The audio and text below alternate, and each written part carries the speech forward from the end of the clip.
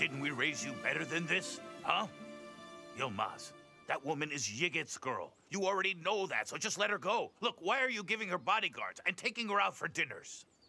Dad, but Sibel said there's nothing between them.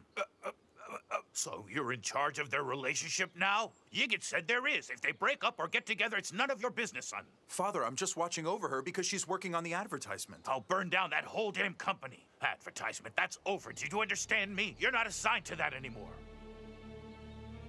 But Dad... You can run the business over at Alma-Ata.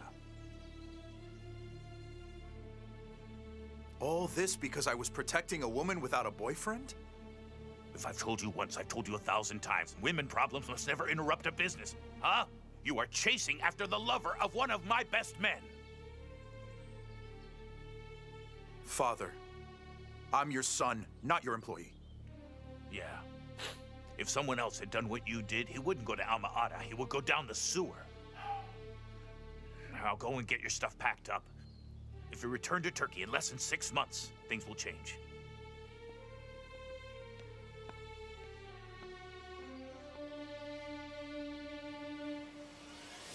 Look, brother. I know that you must feel on edge.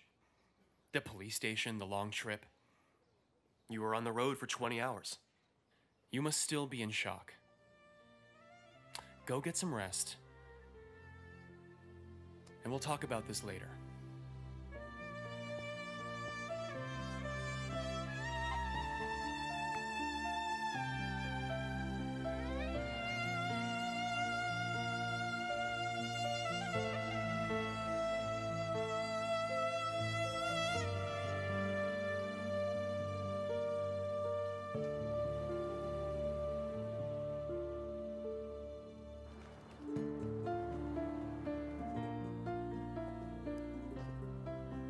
Kübra.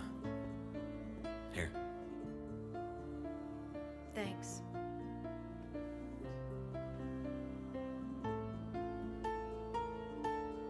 Look.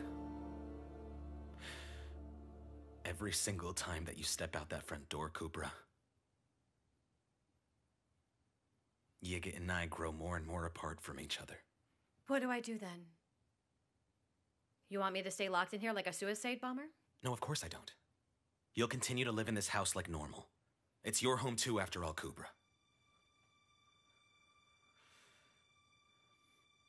Look, even if he ends up ruling the planet, he can't say anything within these 4 walls. Do you understand that?